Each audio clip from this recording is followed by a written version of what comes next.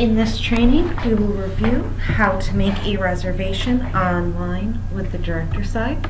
So you go through your facilities and you click Reserve Facilities. You can also go through your master calendar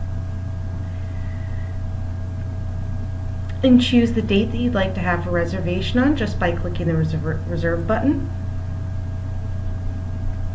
And then this screen pops up to start the reservation. This is where you would enter your reservation title. So if you were, say, marking your building to be closed for renovations, you would type in "Closed for Renovations" as your title, and you would make it a public event. This way, all the details will be visible on a community calendar. Now, if this was a member reservation, you would then be able to come here into the customer line and start typing in the last name.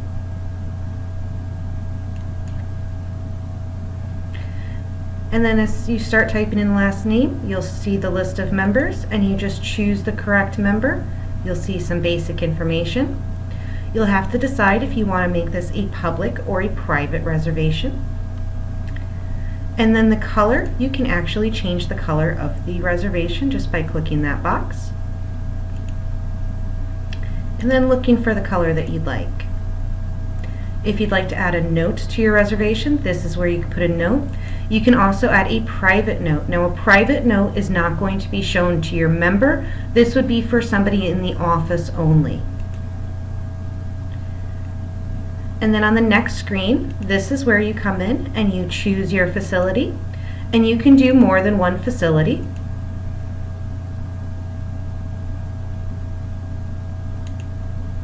And you can say how big your group size is going to be,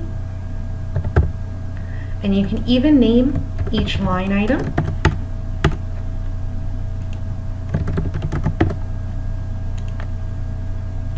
And then when you hit the continue button, the next screen is going to show you whether you can choose a single date, where you can also set up your date here, your times, and you can actually set up your setup and tear down now. So if it's going to take somebody 30 minutes to set up before their reservation starts and 45 minutes to tear down once it's completed, you can include that information right here.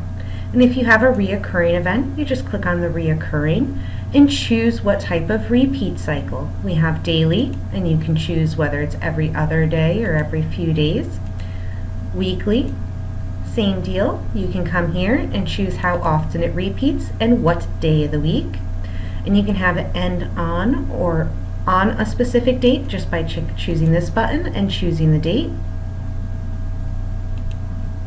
or after a certain number of occurrences. We also have a monthly option that you can choose day of the month, or you can have it repeat for any of these options.